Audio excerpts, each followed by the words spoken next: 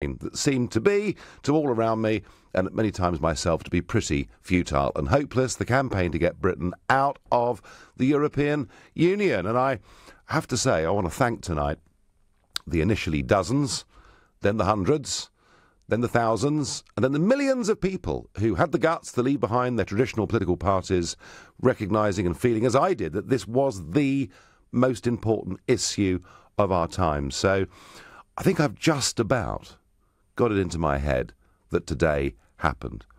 Sir Tim Barrow, the British ambassador, went to Donald Tusk, who is the chairman or president, as they call everything over there, of the European Council, and delivered the letter that triggered Article 50. Tusk was triggered, and that's it.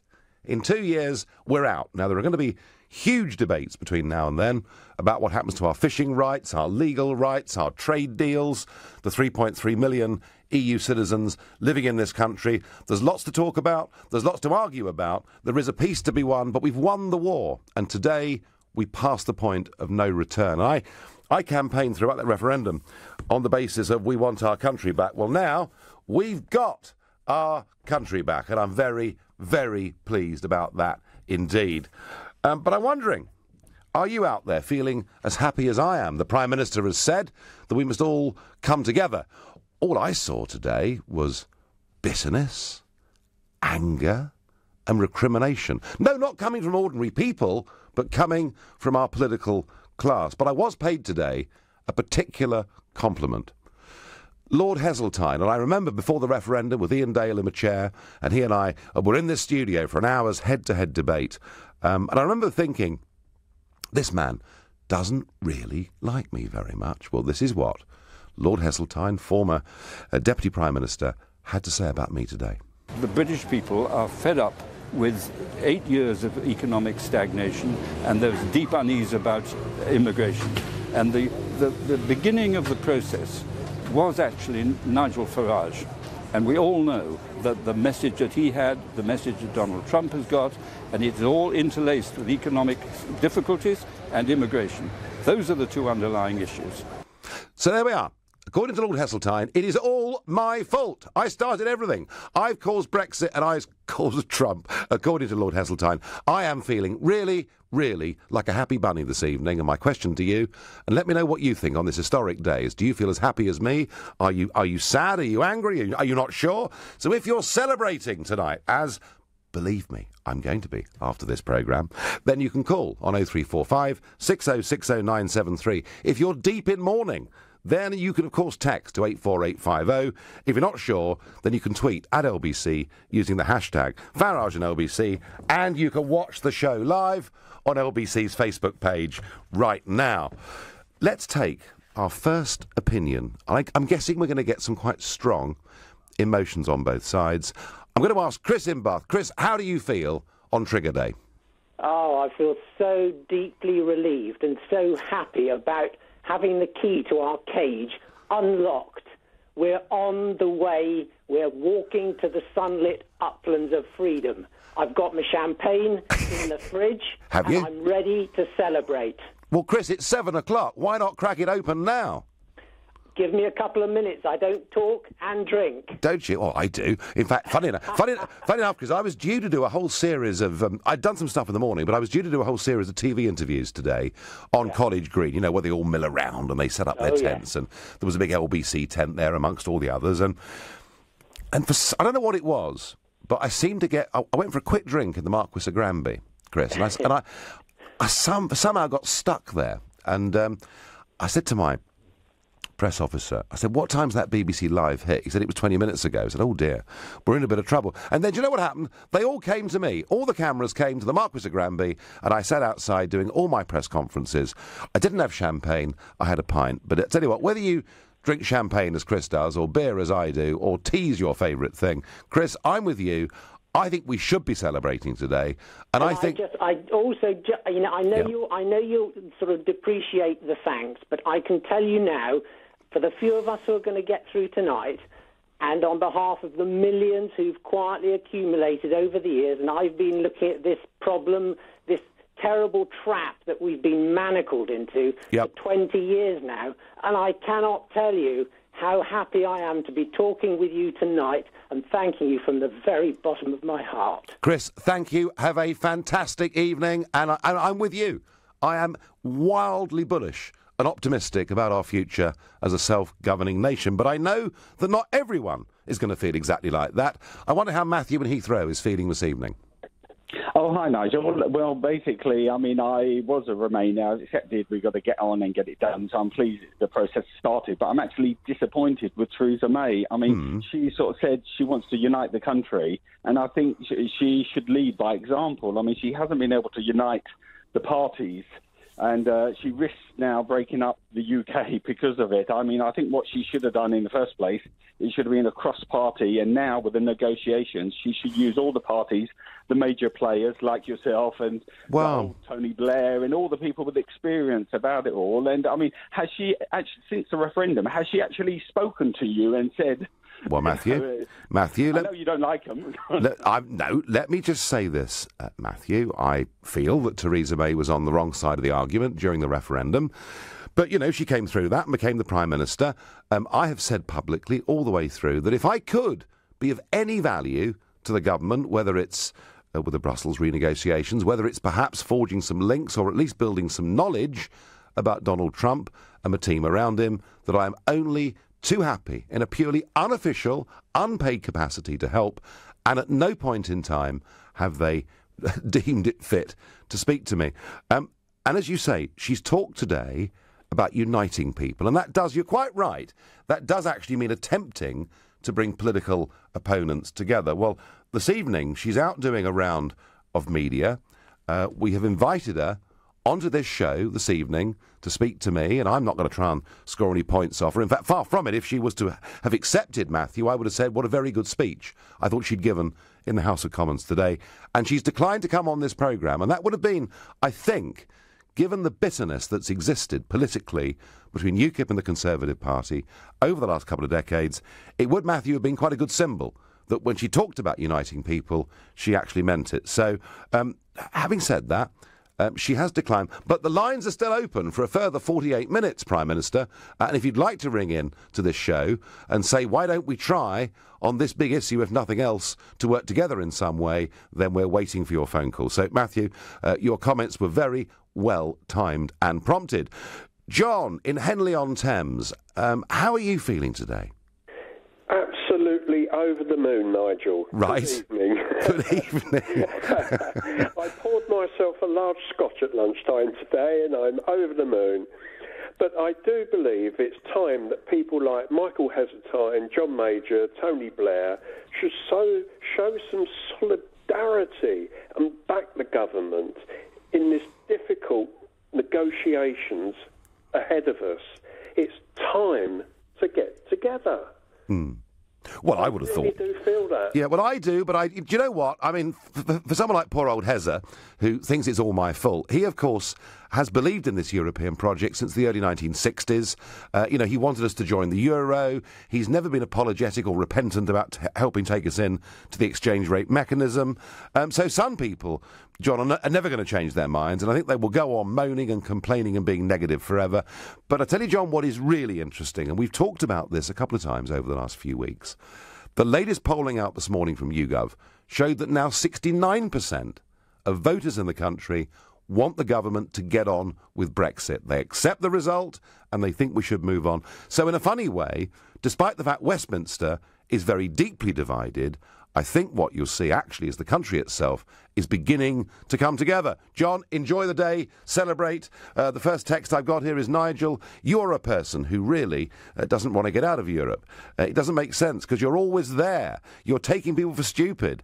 If I was in charge, I'd ban you from travelling to Europe. Please read out my message. It's anonymous. How disappointing. The reason that I've been going to Europe regularly since 1999 has been to attend the European Parliament and to do my very best to tell the British people what the European Union is, or was in some ways, what it cost us, and why I thought we shouldn't be a part of it. And you know something, anonymous texter, I'm going to be going there a lot again between now and 2 years from today, because actually what happens in the European Parliament in many ways will matter more than what happens in the Westminster Parliament, and I'll tell you a bit more about that as the programme goes on. one of the charming tweets that I get so many of here, why haven't you resigned yet? Well, Jez, you know, I'm sorry, mate, but I really think I've still got a job to do, particularly in Brussels. I wonder how Bob in West Drayton is feeling this evening. Bob, good evening. Good evening to you, Mr. Farage. Or may I call you Nigel? Of course. People call me a lot of things, Bob, but Nigel's fine. Today is the dawn of a new morning. It's the start of a new era, and I'm really pleased. I've never told anybody which way I voted, because it's a private thing. But I'm happy that it's started. I'm happy for my country. I think that a lot of people now need to work together. But I do have a question for you. Yeah. And it's been triggered today, and you're saying there is no turning back. So why has the government got to have a vote? Surely they can't stop it now, because I understood it. Once we signed Article 50, that was it. We were out. 2 years' time today, we'll be out of the single market. But government have got to have a vote. So what are they going to vote on? If they turn around and say, well, we don't like this, can they turn around and say, we're not going? Well, ultimately, the big debate, and that was the ping-pong game, wasn't it, that went on between the House of Lords and the House of Commons, was whether, effectively, the House of Commons, at the end of this, could be able to stop the deal, and they're not going to be able to. They will be able to give an opinion on the deal, but actually very little more than that. So this Parliament, Bob, is not going to be able to stop whatever the government negotiates. What is unclear, I mean, look, we've won the war, Bob, and that's why today's a big day of celebration. The question now will be, how do we win the peace? And my concern, if you've been listening over the last few weeks, is we appear to be making way too many concessions before we've even got to the negotiating table proper. I think, Bob, the government is in a very, very strong position. The first thing I would do, if I was Theresa May, is I would say we are unilaterally going to guarantee the rights of the 3.3 million EU citizens that legally have come to this country and dare them to throw out British citizens living on the Costa del Sol or in Normandy or elsewhere. They, of course, would not do that. Otherwise, they become international pariahs, and we would have won round one of the renegotiation. That's what I'd like to see. This has a long way to play out, but that to me would be a very good start. Right now, you're listening to The Nigel Farage Show on this great historic day of March the 29th, 2017. This is LBC. It's 7:15. Nick Ferrari at breakfast on LBC. Live from Westminster on this historic day. The first of Alex Salmond. Well, of course, it's a lot of nonsense, isn't it? I mean, what's the reality? But the reality is Northern Ireland's in deadlock. The Welsh are alienated. The Scots are having a referendum. England's split down the middle. Former UKIP leader Nigel Farage. There is a degree of unity in the country, of acceptance of the result. In Scotland, Nigel Farage? Well, we don't really know, but what I do know is there's a third of the SNP voted to leave. Nick Ferrari at breakfast every weekday morning from 7, only on LBC. With Hampton by Hilton, now open in Aberdeen. All of us at QuickFit would like to say a big thank you to each and every one of our customers. That's why we're offering 20% off your next service and giving you little tips to keep you safe on the road this season. For example, did you know that an MOT doesn't actually guarantee your car will be safe to drive for the whole calendar year? Get down to your local QuickFit today to receive 20% off your next service. QuickFit, it's all about the service. Divorce.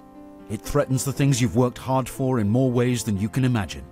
Your home, savings, pension, and most of all, your relationship with your children. Don't let divorce cost you any more than it has to. Cordell & Cordell is dedicated to helping men in matters relating to divorce. Call now on 0330 60 60 161 or visit cordellcordell.co.uk. Office in central London. A partner men can count on. Writing job descriptions, managing candidates, setting up interviews. Hiring's hard. But Indeed.com makes it easy. Post your job, organise candidates, schedule interviews. All on the UK's #1 job site. And with more people in the UK using Indeed than any other job site, easy works. Find your next hire at Indeed.com today. Terms, conditions, quality standards and usage limits apply. UK's #1 job site based on total unique visitors to Indeed.com. The family member who was concerned. The neighbour who felt uneasy.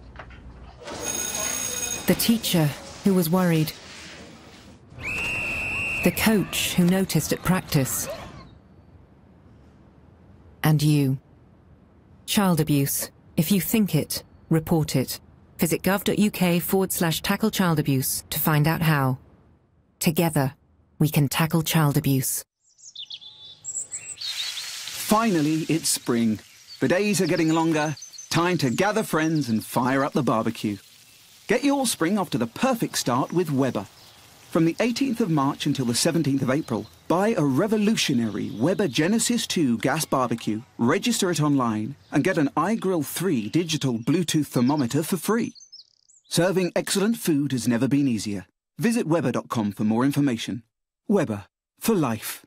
Let's start the meeting with a round of quick-fire questions. Whoever gets the most correct answers gets tomorrow off. First question. What's the most efficient way to manage our expenses? Concur. How can you capture supplier invoices electronically and manage approvals from anywhere? Concur. By switching to blank, we now have the tools that give us full visibility into company spend. Concur. Bob, you're the winner. You get tomorrow off. But tomorrow's Saturday. A deal's a deal. Oh. Expense, travel, invoice. Learn more at concur.co.uk. This is LBC, the Nigel Farage Show. Call 0345 6060 973. Text 84850. Tweet at LBC using the hashtag Farage on LBC. It's been Brexit Day today. Article 50 has been triggered. And in Westminster, we've had people like Lord Heseltine blaming me for everything. We've had Alex Salmond and Nick Clegg virtually apoplectic. But there've also been some very happy Rees Moggs and people like me.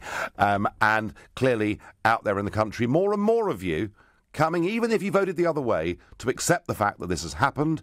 And we've got to get on. You know, we campaigned saying that we wanted to get our country back. We have now got our country back, and I'm really, really happy about that. But let me just tell you what's been happening across the other side of the water, because there's been no coverage of this at all in the British media. So you've seen the photograph of the British ambassador triggering, as it were, Donald Tusk and the European Council. But other things have been happening too.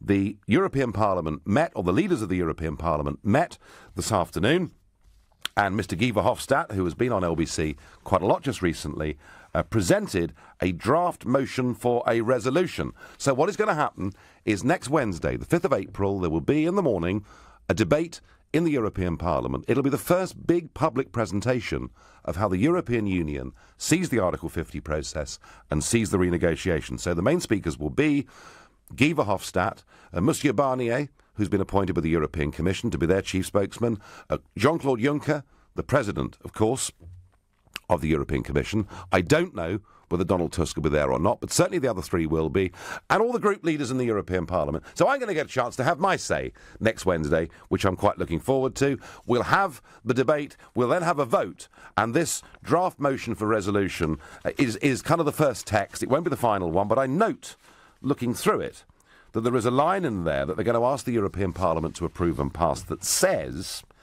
it would be contrary to European Union law for the United Kingdom to begin, in advance of its withdrawal negotiations, possible trade agreements with third countries. So what already Verhofstadt and co are saying is you cannot go and talk to Donald Trump. You cannot go and even talk to the Australians about having your own free trade arrangements once you've left the European Union. All of that must wait until you've left in 2 years' time. And I've said already on this show tonight that I think we should make a grand gesture to begin with, apropos the 3.3 million EU citizens living in Britain. But as far as this kind of thing is concerned, we have got to stand very firm from day one. The British government have to do what is in the interests of the British people. I do want us to finish up at the end of this with a sensible trade deal with the European Union. I know they need it far more than we do, but we can't give in on the idea that they can hold us back from becoming a truly global nation. On Facebook, Lorenzo, who's ever reliable, he's a regular. He says, you are a disgrace to your country and for the whole of Europe. Lorenzo, I tell you what, pick up the phone. 0345 6060 973.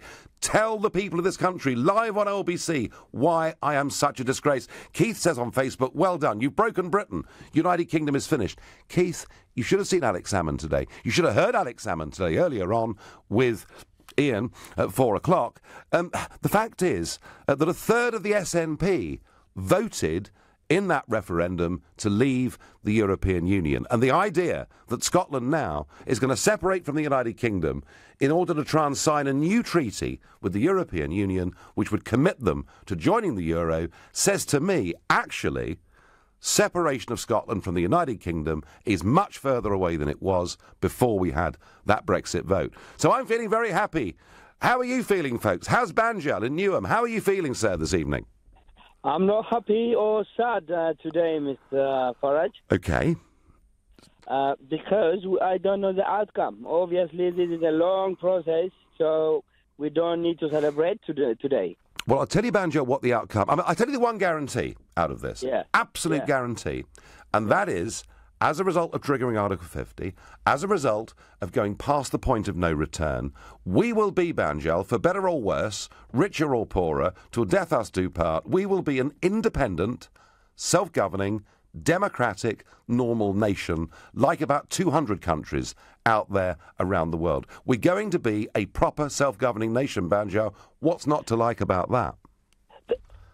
That is the whole point. But in terms of success, we don't know which direction this, in terms of certainty, we don't know where we're going to end up. However, I have this question for you, Mr. Farage. Yes.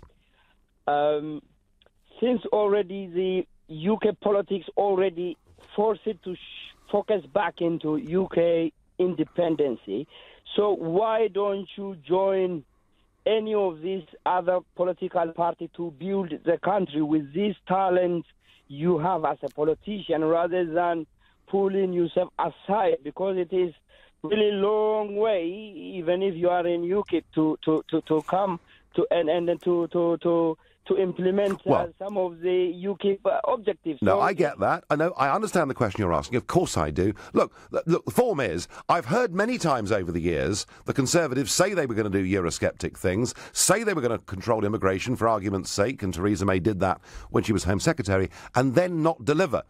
Now, she sounded very sincere at the dispatch box today. In fact, it was almost like an echo chamber for me. She was saying things that I've been abused for the last 20 years. But Banjal, firstly, you know, they have to deliver. And secondly, even though I've offered myself to help or cooperate in any way I can, they won't even talk to me. She won't even come on this show and say, she could say, Banjo, couldn't she? Here's a moment for us on these key points to work together. She won't do it. So, Banjo, I promise you, it is not... from my side, I'm willing to help if I can. They don't want to speak to me, but I thank you for the point. It's a very fair one. Jason in Sutton, how are you feeling this evening? Do you know, it may surprise you to know that I'm actually delighted, and I say that as a Remoaner. Okay, a Remoaner? I'm a Remain voter. Right. I'm a Remoaner and a Remainer, and right. I voted Remain. Yep. And let me tell you why. You've already actually destroyed my hope in the first 25 minutes of your programme. But I was delighted because today was the day that Project Fear died a death. Project Fear no longer exists. Now all we have is Project Facts, because Article 50 has now been invoked, and the facts will be presented about the negotiations, and Brexiteers can no longer make it up as they go along. They can no longer dismiss Project Fear as fantasy and scaremongering and all the rest of it, because it's real. In the draft motion that you mentioned earlier on to the European Parliament, it says things in there like it is impossible for the UK to be able to discuss trade talks in parallel with our divorce proceedings or the Article 50 That's right, yeah. You know, we've been told for months and months and months that, don't worry about it, we'll come out of the 2 years with access to the single European market, we'll have access to the customs union. That draft motion also specifically says categorically that we cannot have access to the single market, we cannot have access to the customs union without accepting the four principles of the four pillars of Jason. Hang on a second. Let's just deal with one word that you just used. Access. Every country in the world has access to the EU single market. The only question is on what terms, all right? What price? Well, the point is this.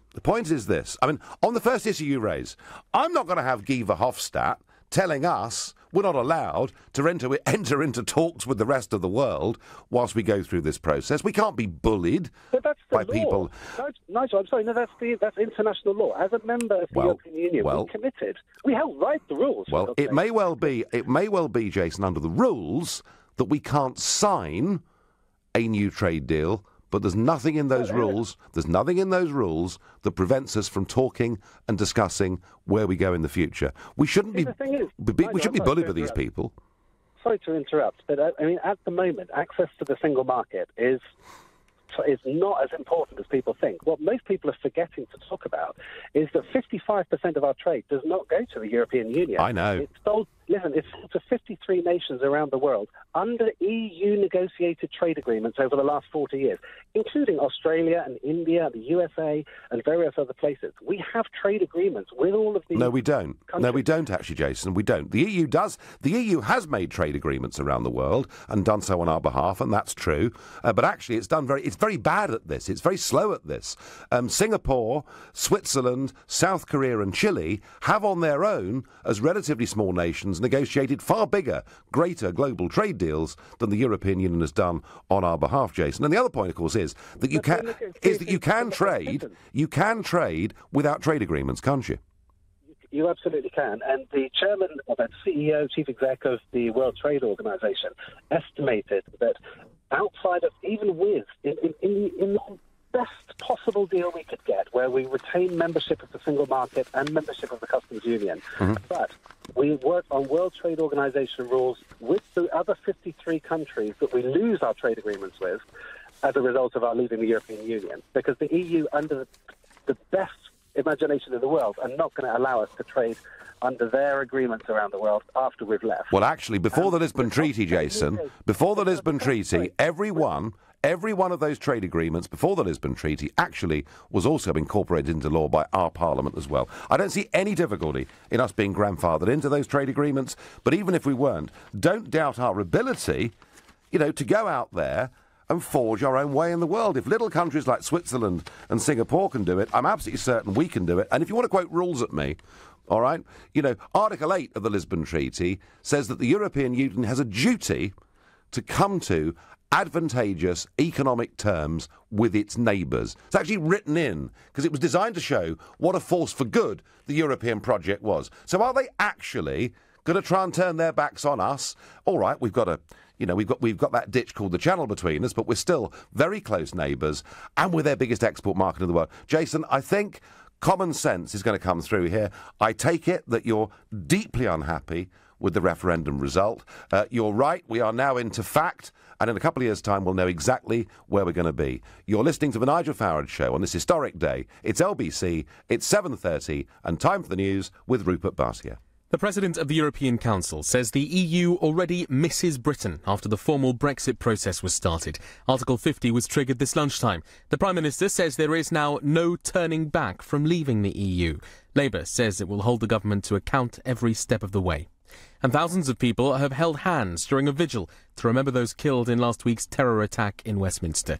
A silence was held on Westminster Bridge at 2:40, the exact moment the attack started. LBC weather. A mix of cloud and showers into the evening, a low of 10 Celsius. Tomorrow, cloudy and wet in the west, drier and brighter elsewhere, a high of 21 degrees. LBC Travel, good evening. I'm Claire Sharp. The M40 still has delays northbound from the M25 towards Junction 3 at Loudwater. One lane is still closed because of that serious accident earlier, but the M25 is looking better. In East Finchley, the A1 is partially blocked westbound between Kingsley Way and Hill Rise because of an accident. And in Bexley Heath, Crooklog is very slow eastbound at Brampton Road because of those roadworks. It's also causing delays northbound on Danson Road from the Danson interchange. In Manchester, the M61 very slow southbound between the Kersley roundabout and Junction 3 for the Kersley Spur. Two lanes are closed for barrier repairs, and in Cumbria the A595 has been closed in both directions between Homewood Road in Whitehaven and the Moor Road turn-off because of an accident causing long delays on both approaches. For more real-time traffic updates, go to lbc.co.uk. This is LBC. This is a live update for UK businesses. Right now, the world needs the UK's trusted experience and knowledge in construction and infrastructure. Opportunities include building sports centres and providing innovative construction materials. To build your business internationally, search Exporting is Great. Oh, Romeo, Romeo, wherefore art thou, Romeo? I've climbed this leaning ladder, which you told me to fetch. But if I'm going to reach you, then I'll have to stretch. Well, I don't think it's wise that you should try to reach from there, for if you lose your balance, you'll be falling through the air. Oh, no, Romeo. When you're up a ladder, always keep your body weight centred and both feet on the rungs. Don't overreach. Move the ladder instead. Oh, I bet Rapunzel never had this problem. Are you confused about PPI? At PPI Hotline, we want to give you the facts. There is absolutely every reason to check you had PPI. Even if you think you never have, we can help you find out, as you could be owed thousands. And now there's a deadline. We just need the name of the bank you've had loans or credit cards with, and we'll check for free. So find out now if you're owed by texting WIN to 83222. PPI Hotline, text WIN to 83222. Last year, 500,000 apprenticeships were started in England. I'm here with Shelley Thompson from Angels Costumes to find out how apprenticeships have benefited their business. In the past, we found it really hard to recruit the right skill sets. But since launching our scheme, we can train apprentices to meet our business needs and give them the opportunity to earn, to learn and to progress their careers. We now have skilled apprentices who are moving up the ranks and making a huge contribution to our business. To find out how apprenticeships can work for your business, phone 08000 150 600 for free advice, or search Get In, Go Far.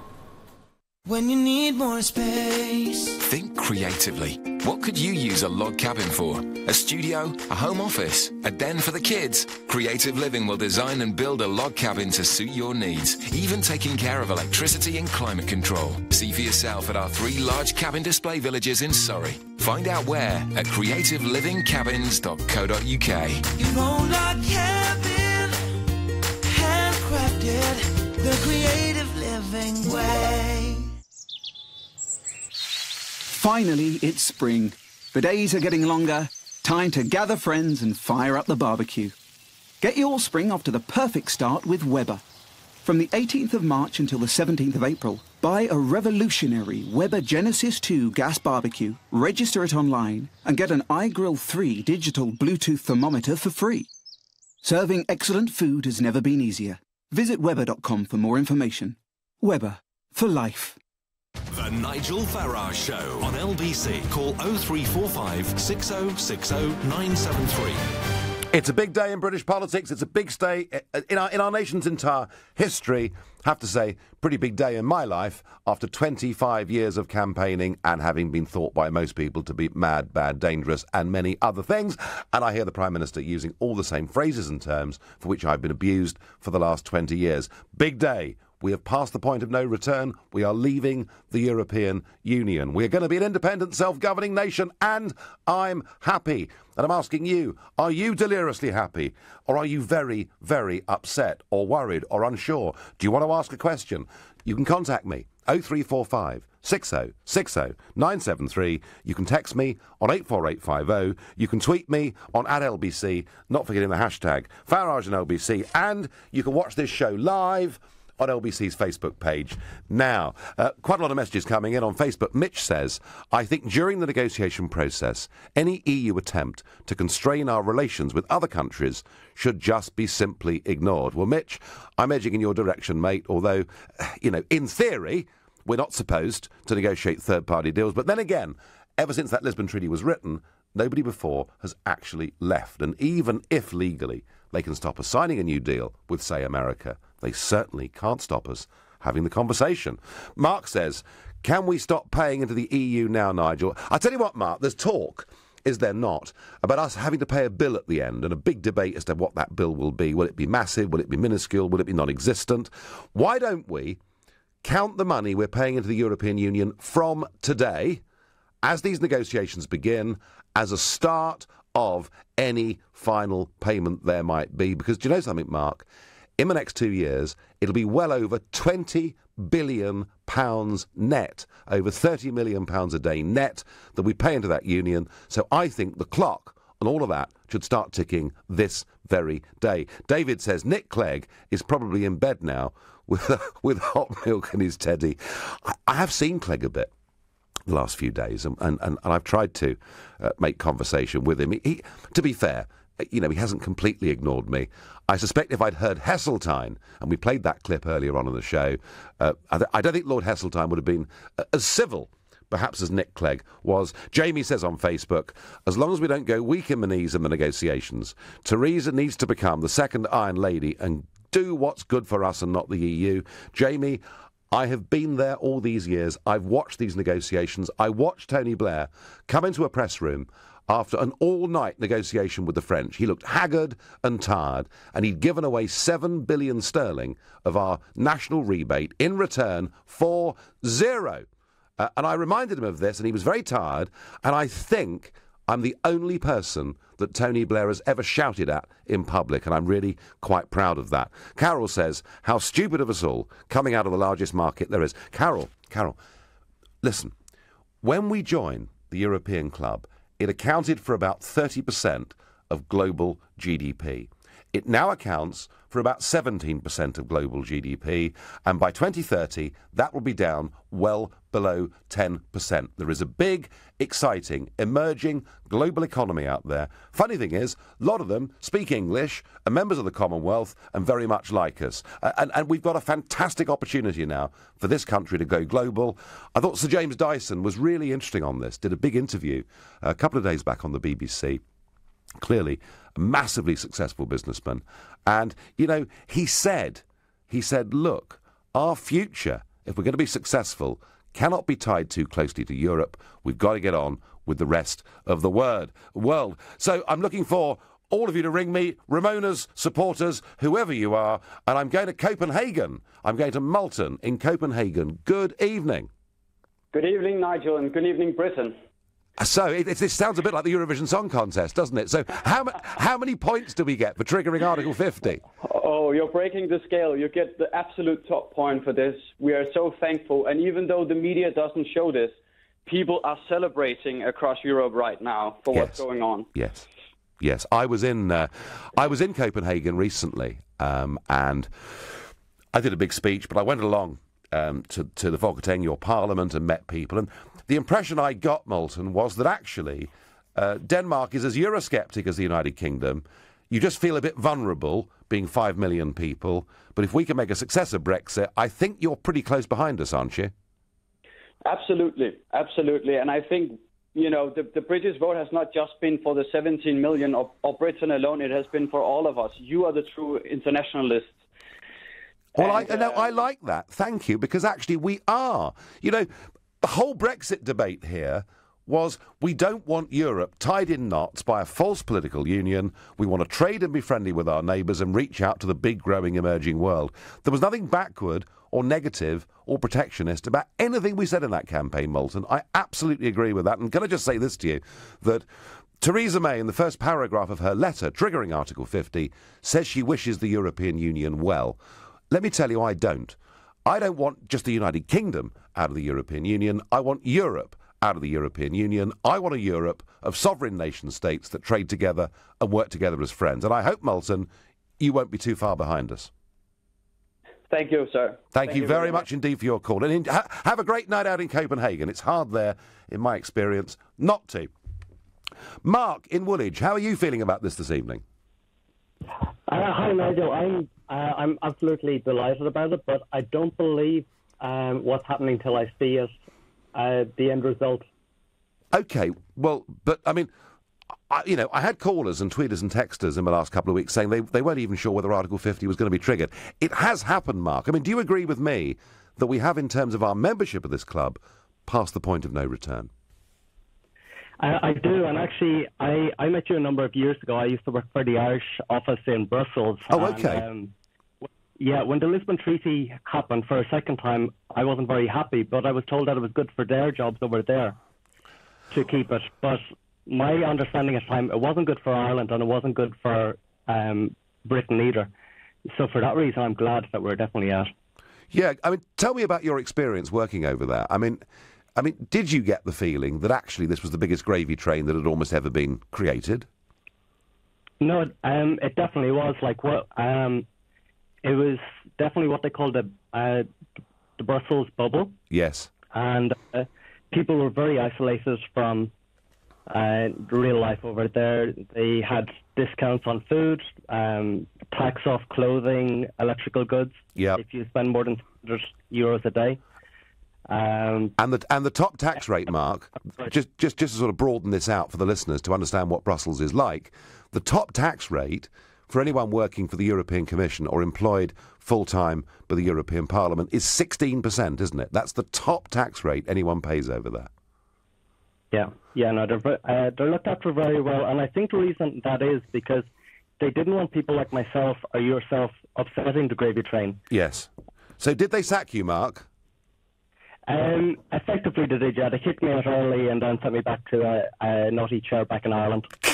Well, all I can say is many congratulations. They would like to have kicked me out many, many times. As an elected member, they've not been able to. And well done, Mark, for rejoining the real world and real people. And thank you. And just a thought on and a reflection on what Mark was saying. Have a think about this. There are 10,000 people working in Brussels who earn more than the British Prime Minister because of the salaries, allowances and taxes. And you wonder why they want to try and hold this club together at all costs. It's always Twitter, isn't it? Farage, you had a job in Brussels for years. Shame you never bloody showed up to it, says Declan. Declan, every day I show up, I can sign on for €300 cash. No explanation needed of how I spend it. So if I'd wanted to, I could have taken a lot more of your money over the course of the last 20 years. I've been in Brussels this week. I was there for one day. I'm going to be there in Strasbourg for 3 days next week. I don't waste my time. I go there when I need to go there. I don't go there wholly unnecessarily. And in doing so, I've saved you money. Ha-ha. Richard in West Malling. What is the feeling in West Malling tonight in your household? Well, it's more a sense of relief than euphoria, Nigel. But let me congratulate you and thank you at the same time as well. Because well, that's very sweet of you. Spoke for us when other people were not, and you continue to do so. But a question I want to put to you is, Theresa May's talking about uniting the country at the moment, and I think we obviously do need to be united because we are going to move forward, and we've got to take people with us that, you know, are still not be persuaded, but it looks like other people who weren't persuaded before are coming over to our side and seeing it now. But in her government, she's got people like Nicky Morgan, George Osborne, Anna Soubry, opportunist career politicians who, didn't necessarily... well, there you go, but they didn't... they wasn't happy with the way that we voted, and they've still been snapping at the heels of Theresa May, even up until a couple of days ago. I remember Anna Soubry sitting next to Tim Farron, having a go at you in the past. So I just wanted to ask you, how do you think she should deal with those types of people? And as we do move forward and as we do encounter a few bumps in the road, because, even you said it yourself, there will be times when there are going to be obstacles in the way that we will have to negotiate around and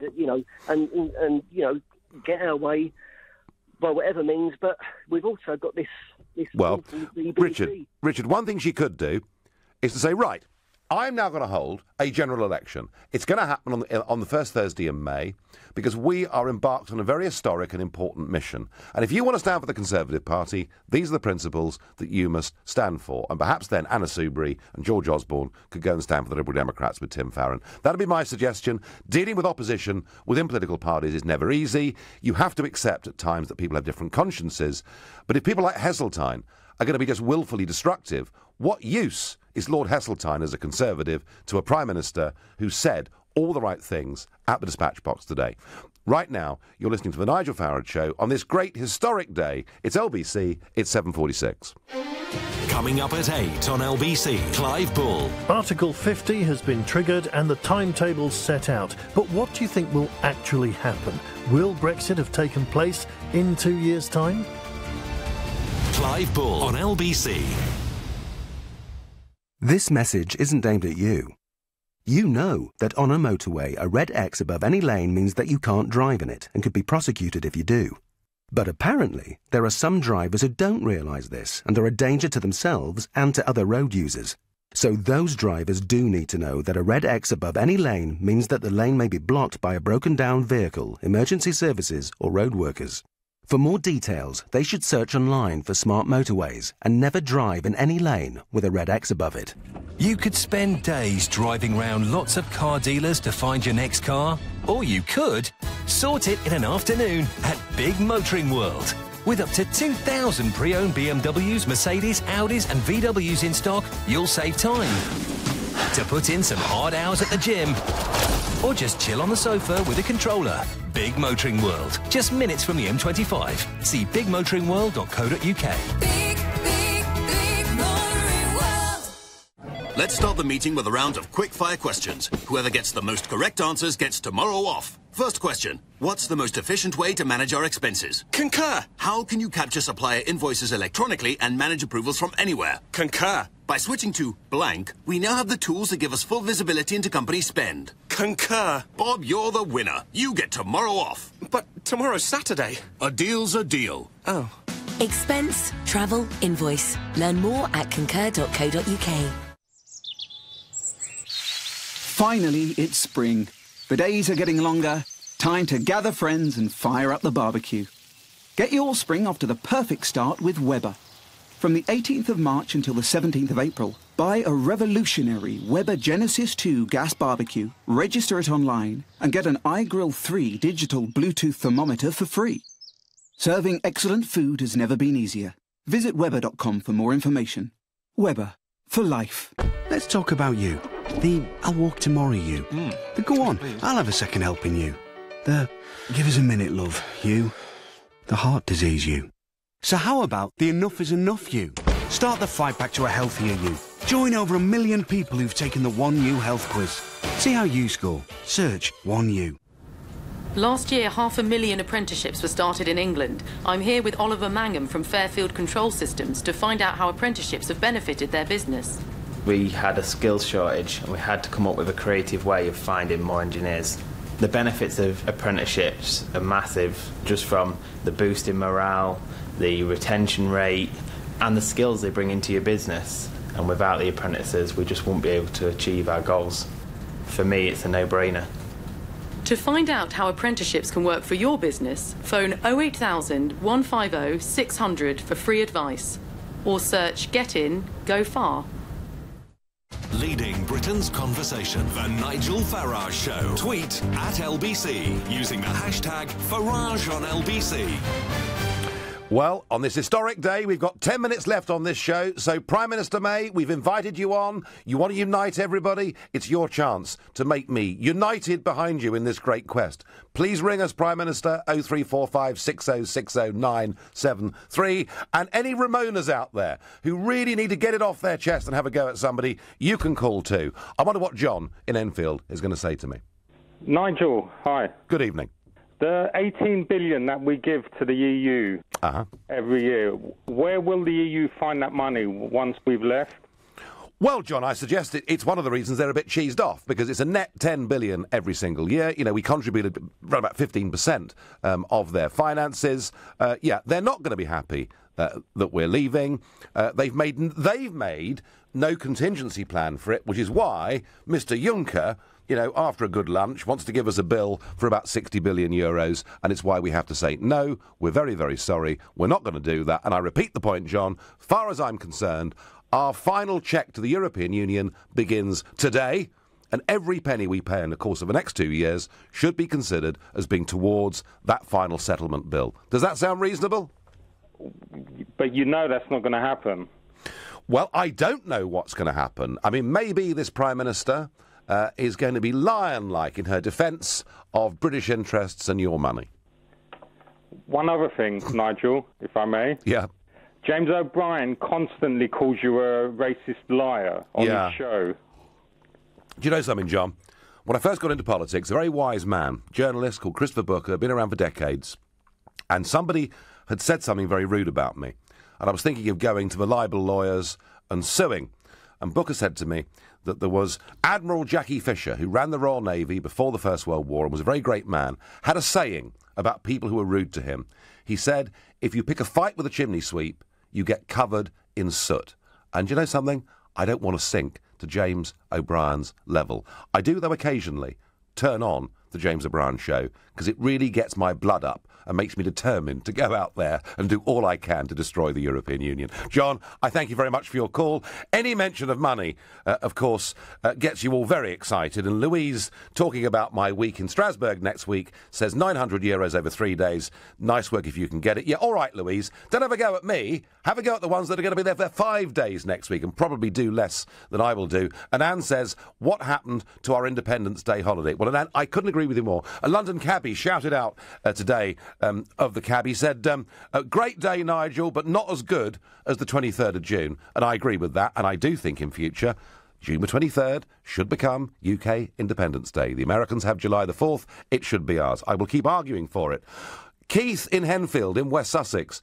Are you a happy man this evening? I'm a very happy man, Nigel. I've met you a couple of times, and I'm absolutely delighted and, again, very grateful for everything you've done. Yep. I hope now that you'll be able to use your influence to look at the way that they adopt the correct negotiation strategy.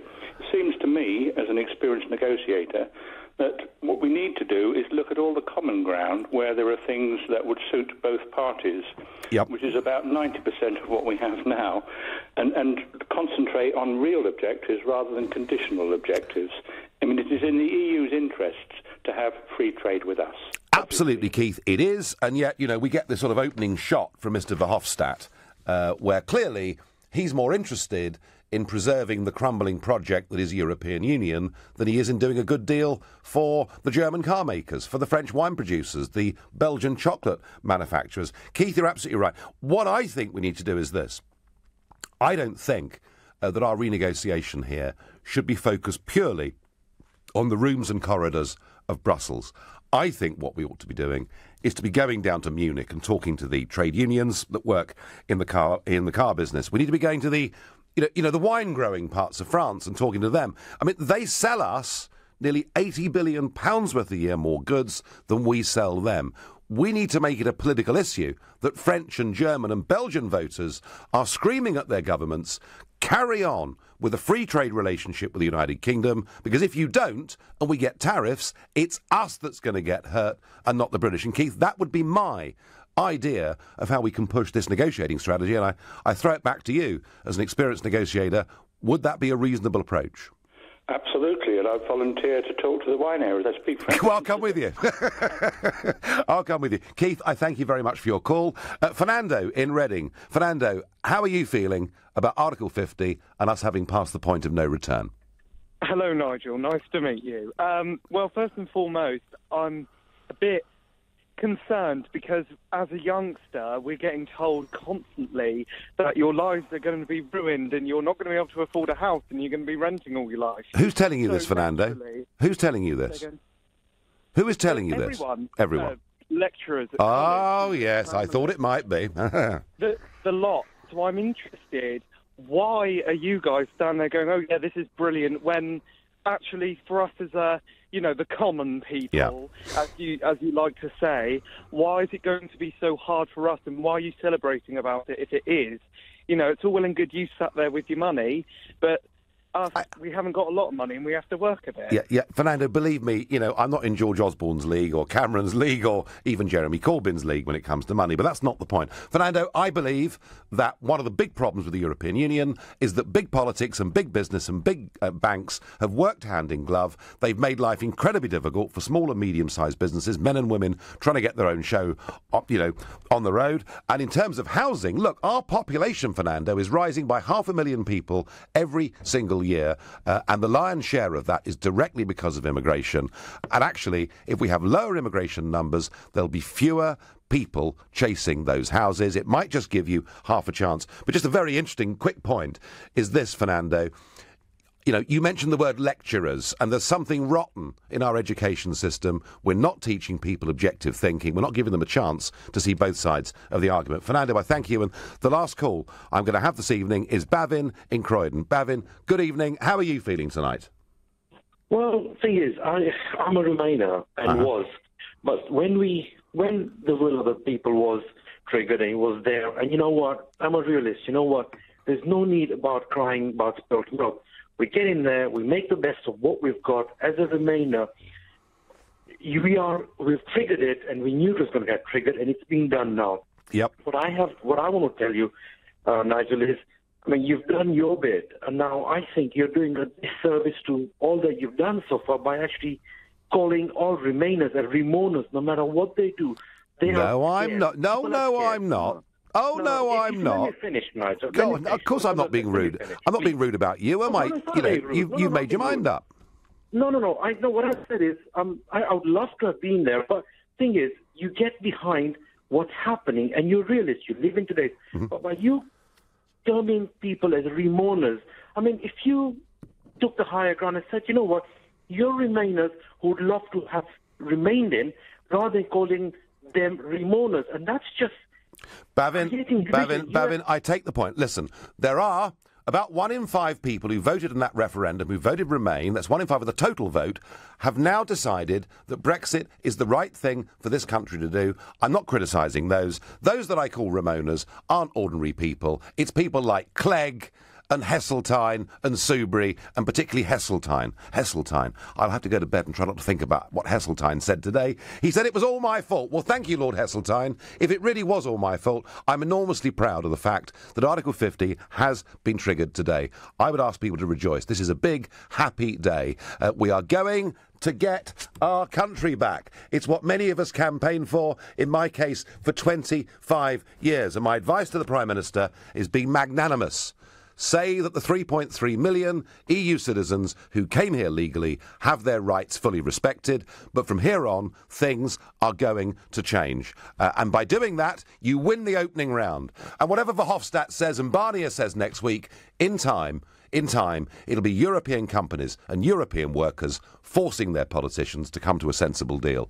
You've been listening to the Nigel Farage Show on this historic day. I'm back tomorrow evening from 7. Coming up at 10, it's Ian Collins, but up next, it's Clive Bull. Thank you, Nigel. So, coming up at 9, it's your chance for some free legal advice. Barrister Daniel Barnett from Outer Temple Chambers joins me for the Legal Hour, taking your questions at 9 o'clock. First, though, Article 50 has been triggered and the timetable set out. But what do you think will actually happen?